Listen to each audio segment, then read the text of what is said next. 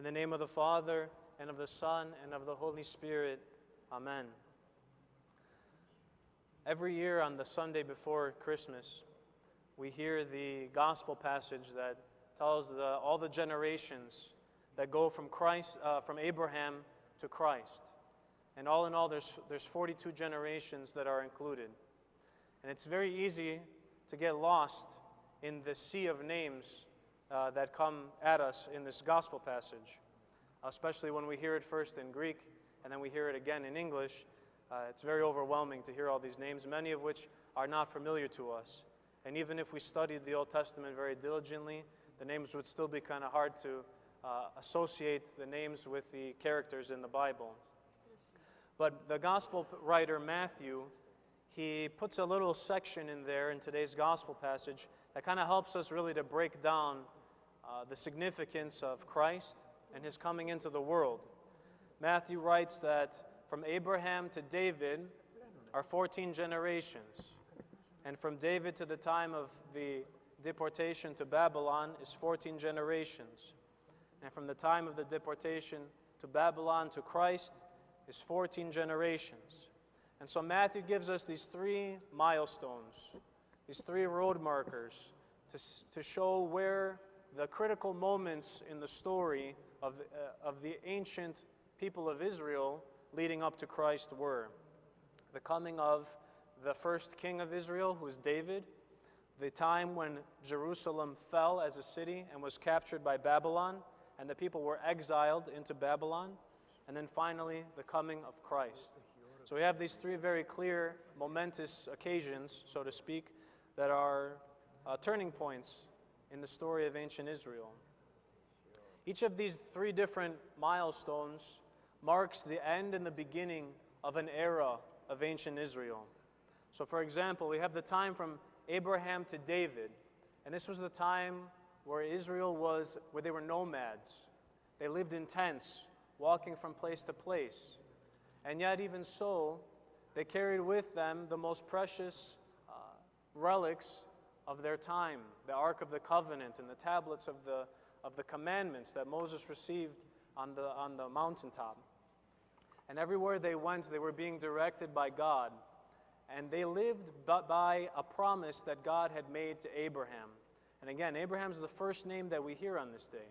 And God makes a promise to Abraham. Even though he's very old and he has no children, he tells him, "I will make you a father of many nations, and your descendants will be as many as the sands of the sea."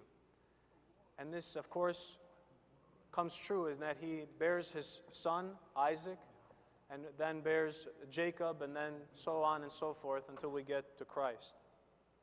And so Israel was living in this time on the promise that God had made to Abraham, that he would make them a great nation with many people and make them a strong people where they were living. But again, they were nomads. They didn't have a real home. They were walking from place to place, and really everything they did was based on God's promise. That promise is fulfilled in a sense. We hear the story of Moses coming out of Egypt with the Israelites, the Ten Commandments, and they enter into the promised land, the land that God told them he would give them, that he promised them that he would give them. And eventually the Israelites go into this promised land, and they're continually fighting and fighting and fighting to take over all these lands that God has promised them, and they do. And finally they capture a city called Jerusalem, and Jerusalem becomes their capital. And David is chosen by God to become their first king. And this is the end of that nomadic period, of the period where they were just living on God's promise, to now being an established nation, being a people that are strong, not only in their faith, but also politically. And David led them in battle, and he was victorious in battle, but he also led them spiritually. And he even wrote parts of the Old Testament that we still use today. So now we leave this first era and we come into the second era of the kingdom. And now God begins to work more through his kings, speaking to them and guiding them to lead the people, not only to be strong politically, as I said, but also in their faith to God. Because as God had promised Abraham, as long as they worshiped him, as long as God was their God and they did not take other gods, he would be with them and he would not abandon them. And so now living in Jerusalem. The Jews are becoming strong. They build the temple. They build their house of worship, just like we have here at Panagias. And they are praising God in their new temple. And things are going well. Until little by little, their kings turn away from God. And they turn their back on God. And eventually the rulers become so wicked that they have become completely separated from their Lord who had given them everything. And so what happens at the end of this second era is that Jerusalem falls. Jerusalem is captured by the empire of Babylon. And the people are taken from their home in Jerusalem to live in a place far, far away. And this was devastating for the Jews. This was devastating for the nation of Israel, because everything that they had been believing about God was based on this Jerusalem, on their homeland, and on their king. And now all of that had been taken away from them. So the second era closes, and the third era begins in Babylon, where the people are now in exile.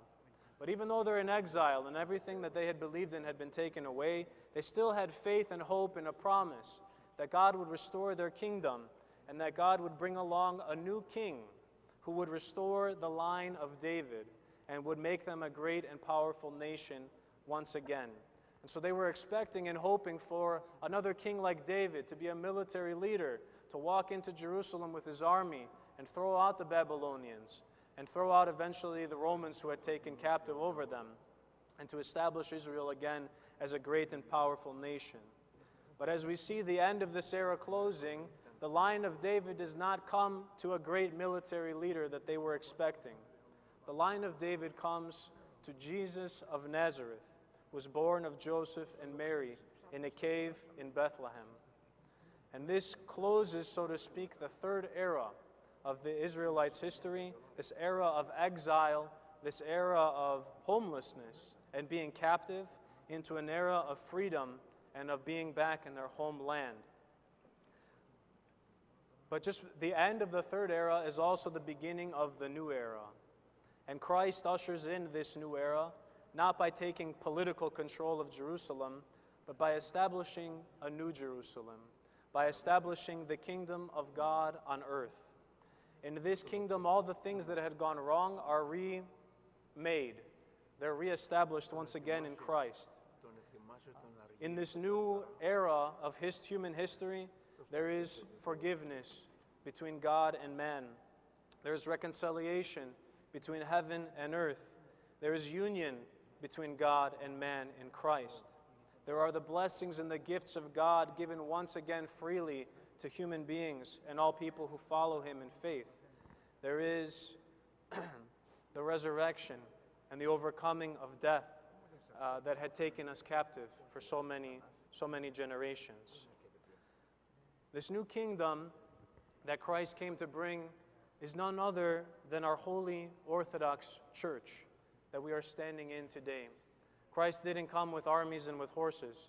He came with apostles and disciples who went out into the world and built churches and baptized and chrismated new Christians into his faith.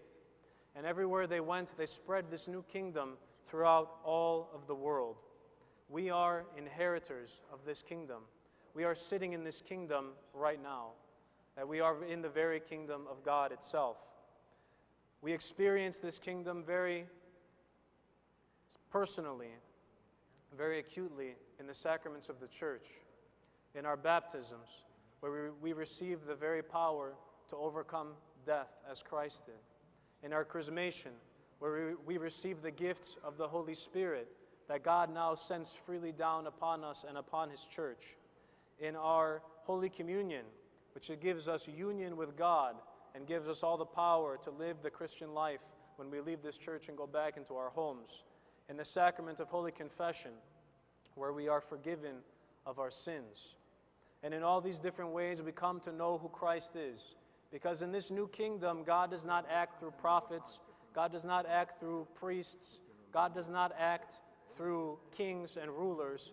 God acts himself in the very person of Jesus Christ. We see him and we touch him. We taste him. We taste his body and we taste his blood. We hear his words in the Holy Scriptures. And in that way, our life becomes very, very full with the life of God. so that when one day we leave this earthly life, we leave the kingdoms of this earth, we will not be journeying again into a foreign place. We won't have to go somewhere that we're not familiar with. We'll be going into our very own homes in the kingdom of God, where we've been all this time. In the birth of Christ, every year when we celebrate the feast of Christmas, Christ is telling us again and again and again, I love you. I love you. Look at what I am giving to you, and look at what I offer to you freely as my people. And all he asks for us to do is to follow him faithfully, to be in his church with him, to come into his house and sit at his banquet table, just as we do during the holidays in our family homes, to also come to our Heavenly Father and to be with him in his home and to taste of his banquet feast. There's no greater gift that we can receive this time of year than the love of our God and Savior. And so I hope and I pray that as we go forward in our lives, not only to our Christmas trees and our presents and our family gatherings, but also every day that comes after that we will live a life that is worthy of this gift. Because again, the gift is only as good, as I've been saying now for the last few weeks in my remarks, a gift we receive is only as good as much as we use it. And so God is calling us to a new life and to a new existence and a new reality and a new kingdom. And we are called to live a life according to that calling. I hope that God will inspire us and put this love for him in our hearts so that we can become his children, so that the genealogy of Christ will not end with Christ, but will continue with our very own names. Because even though Christ had no earthly children, he has many children in spirit. He has many children through his church. So it is our names that are supposed to be the ones that come next after Jesus. Our names that are supposed to fill out the list of the kingdom of heaven and its citizens and its people.